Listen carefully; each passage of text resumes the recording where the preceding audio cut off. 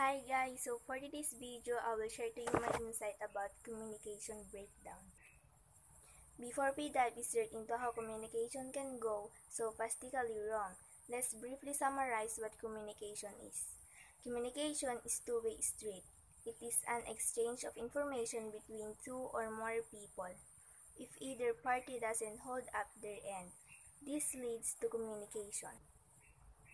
A communication breakdown is defined as a failure to exchange information resulting in a lack of communication. How could a communication breakdown occur? The above definition is quite ambiguous. How does it lack? What information wasn't exchanged? Here are some common examples of how a communication breakdown in the workplace can occur to make it clearer.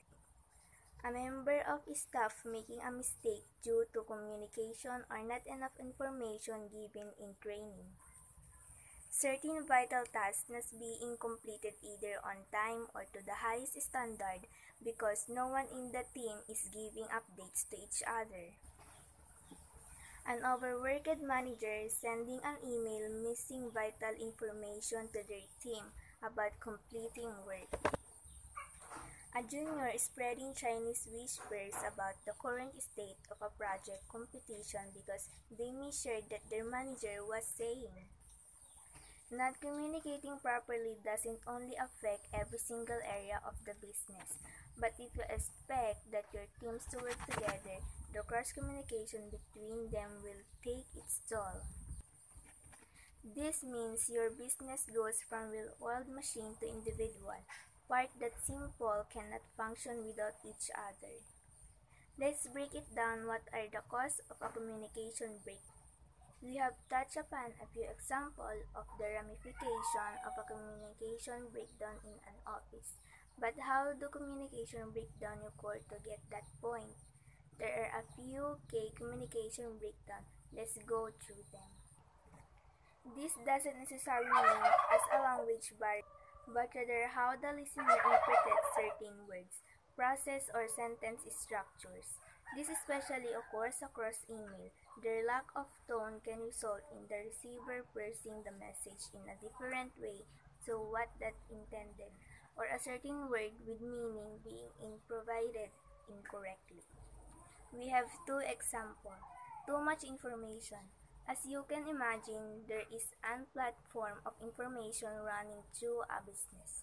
This is especially promoted in organizations with other 200 employees. Number two is under pressure.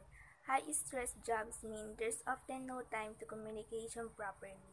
If you're on a light deadline or you have behind on your target, you're not going to waste precious minutes in formulating the perfect email.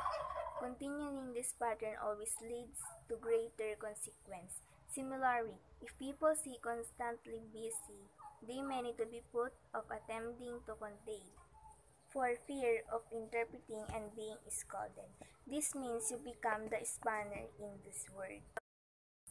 What are the effects of communication breakdown? For effect of communication breakdown, elements of negative communication include rumors, misinformation, misinterpretation, incomplete information, and employee slander.